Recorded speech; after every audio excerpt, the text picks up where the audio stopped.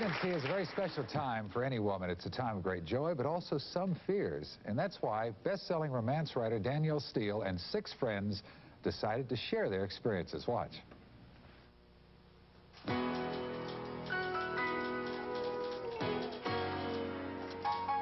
Danielle Steele has been called the first lady of contemporary fiction. Since 1977, she's written 24 books, and many of them have become bestsellers.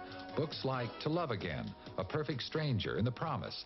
She's earned a loyal following of 25 million fans. And now, Danielle has written her first nonfiction book. It's called Having a Baby, and she had help writing it from 6 of her friends. When we visited Danielle in 1982, we met her exercise group, women who got together during pregnancy looking for fitness, but who found friendship as well. The experience of sharing their feelings during pregnancy was so positive that the group decided to put it in writing. From infertility to sex to fear, they found that they had plenty to say, and the book, Having a Baby, was born. As soon as I became pregnant, I knew it. I mean, I could really tell because I felt lousy.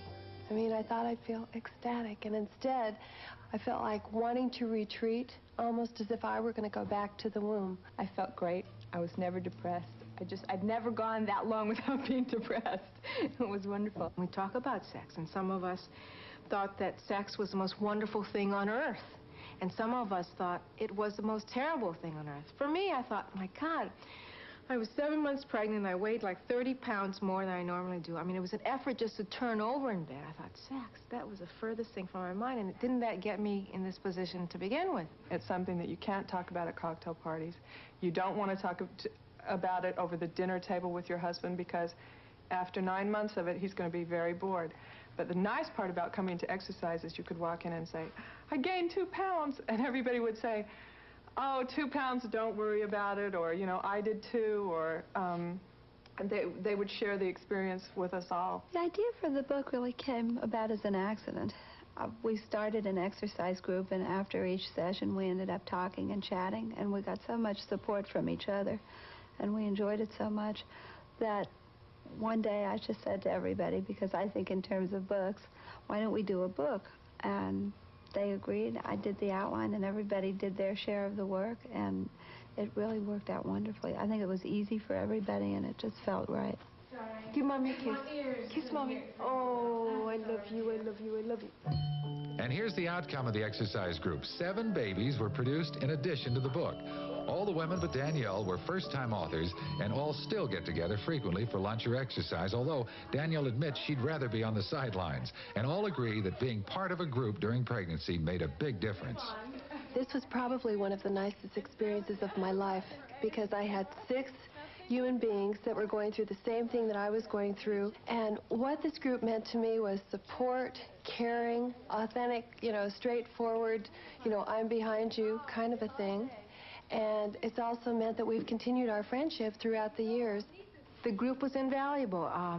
If I had any doubts, any fears I wouldn't even tell my own doctor, I could share with the group.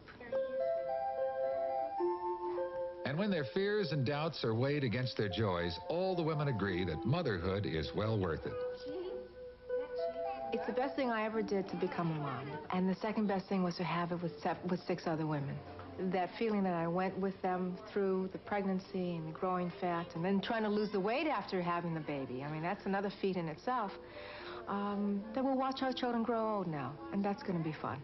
The best thing I can say is that after the worst delivery I had, I said to my husband that day, if I ever want to do this again, beat me.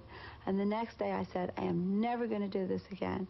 And the third day I said, I don't think I'm ever going to do this again. And the day I left the hospital, I said, oh, she's so cute, let's do it again.